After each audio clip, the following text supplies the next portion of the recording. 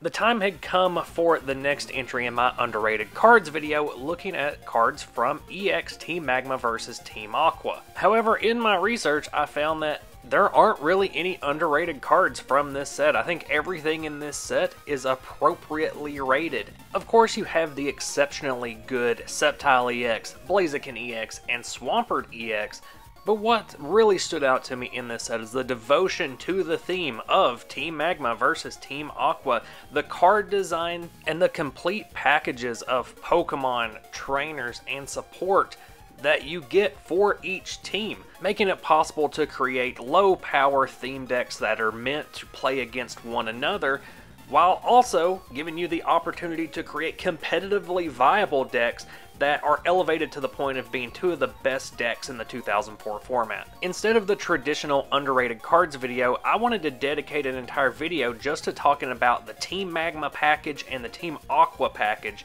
that exists within this set, and how they relate to the formation of these two fantastic archetypes. We don't get theme-teamed sets like we used to, and I think the EX Team Magma versus Team Aqua knocks it out of the park so well that it should be a blueprint for any upcoming evil team sets we get. Let's start by talking about the balls. A lot of these cards are just parallels to one another, so I'm going to be talking about them in sets. Here we have Team Aqua Ball and Team Magma Ball. Flip a coin if heads, search your deck for any Pokemon that has that team in its name.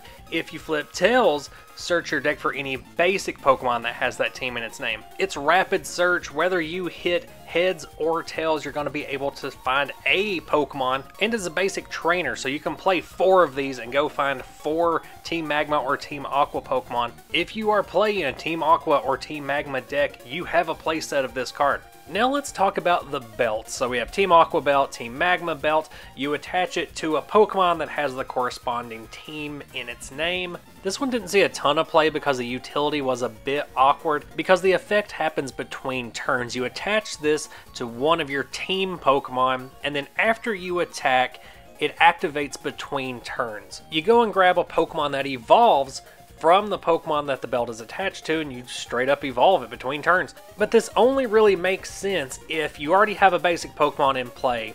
On your turn, you evolve it to the stage 1, then attach the belt.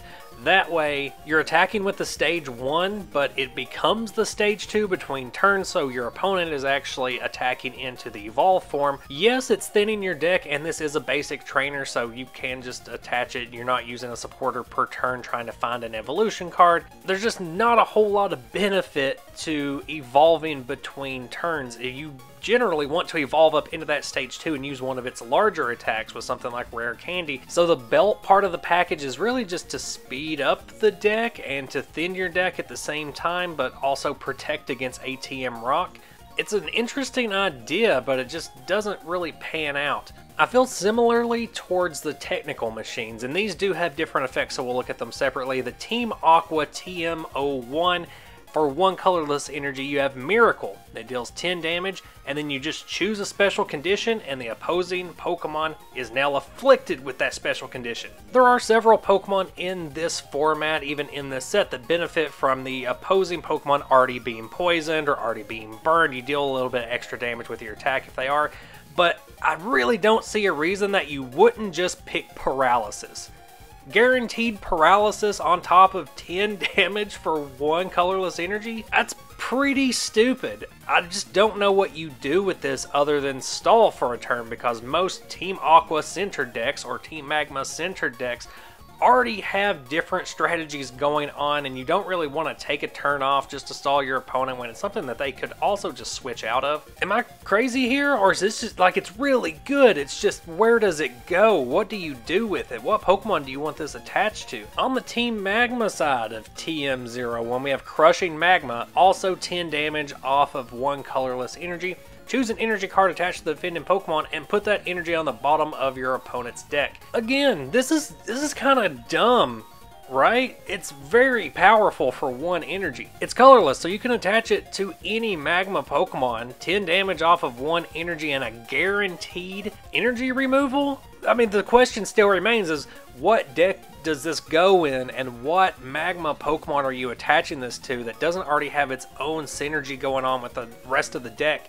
These are two really good disruptive attacks. They just don't snowball into the momentum you want in an Aqua or Magma package. And I guess they are competing for deck space with all the other cards we're going to be talking about in this video. The hideouts are decent enough with their ongoing effects. The Team Aqua hideout makes it more difficult to retreat, and the Team Magma hideout damages basic Pokemon as they come into play, but only when they are played from your opponent's hand. So docking points here for cards like Dunsparce that grab Pokemon and put them directly onto the bench from the deck. Way too common of an effect in this format for Team Magma hideout to really stand out as a staple for Team Magma decks. Let's talk Schemers. Discard any one Pokemon from your hand, then draw 3 cards. If you discarded a Pokemon that shares a team name with this Schemer, draw 4 cards instead. You're only ever going to be running these Schemers in their own designated team packages, so it might as well just read discard a Team Aqua Pokemon from your hand and draw 4 cards, or discard a Team Magma Pokemon from your hand and draw 4 cards. I really like that these are one-sided. It's not a your opponent also gets to draw type of card. It's also not one of the cards that makes you shuffle your hand before drawing 4 cards. Overall, just solid card draw for their respective archetypes. I'll also mention here that I love that all of these cards have that Ken Sugimori stock artwork. I love the new designs, but man, I love also revisiting these older original designs. From Schemers to Conspirators. Search your deck for any combination of 2 basic Pokemon with the corresponding team in its name and basic energy cards. More often than not, this is going to function as a team-specific Pokemon fan club, but it's nice that you also have the option to just grab an extra energy whenever you're in a pinch if you already have most of your setup basics in play already. And of course, we got to talk about the leaders, Archie and Maxie. Search your deck for a Pokemon with a corresponding team in its name and put it onto your bench. Straight from the deck onto the bench. Any Pokemon with that team's name in it, doesn't matter if it's a basic, a stage 1, or a stage 2, when it hits the bench, you treat it as a basic Pokemon. If it is a stage 2, you put 2 damage counters on it. The trick is, most of the time you're not going to be grabbing a basic, and you're not going to be grabbing a stage 2, you're going to be grabbing a stage 1 Pokemon and putting it directly into play, meaning that you don't even necessarily have to run the basic Pokemon. If you want to save some room in your deck, you can just cut out all the Poochyena, knowing that you're going to be grabbing the Mightyena directly with an Archie or a Maxie. And each team does get 2 different Mightyena that are pretty decent. These cards are rarely going to see play outside of their own respective team packages, but inside of their own archetypes, holy, this is some amazing search power here. Putting a stage 1 directly onto the bench as a basic Pokemon is powerful already, but the fact that you can just go search your deck for it, yeah, they good. Speaking of speed and efficiently, not only are you going to be able to get evolution lines into play faster, you're also going to be able to power up attacks faster with Aqua Energy and Magma Energy. Any energy card that's going to provide multiple energy is going to be useful, especially when it covers an attack cost that is not a basic energy.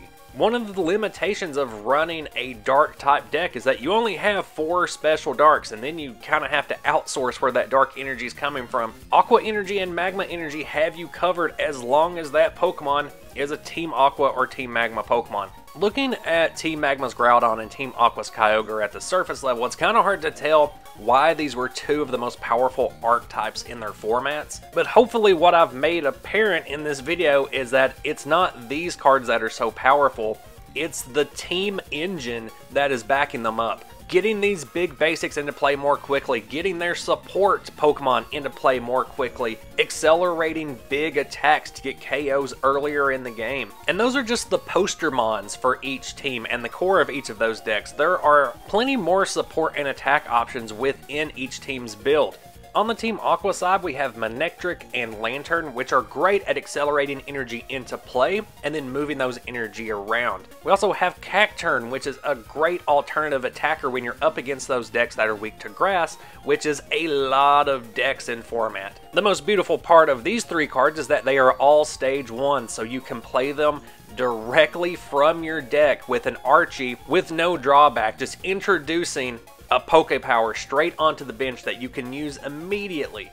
Team Magma had some similar tools in Camerupt and Claydol, stage 1s that you could play directly to the bench from the deck using Maxi, instantly adding some powerful effects to your side of the field that allowed you to accelerate energy into play, this time from the discard, and then move those energy around. Team Magma also has a Zangoose that can call for family and get some of those Team Magma Pokemon into play faster, but for 3 colorless energy you can also deal a decent chunk of damage to a Rayquaza EX because you're hitting it for weakness. And we're not even going to touch on all of the other cards in the set that were fun but didn't necessarily see high competitive play. So if you do have some favorites from the set that I didn't mention, make sure you talk about them down in the comments. We'll get that discussion going, and let me know if there are any cards from this set that you feel are underrated and might deserve their own video. Glad I finally got to get all of this team talk out, but if you would like to continue, please do so below in the comments. Also, support the channel by doing all the YouTube stuff. Click all the right buttons. Till next time, bye-bye.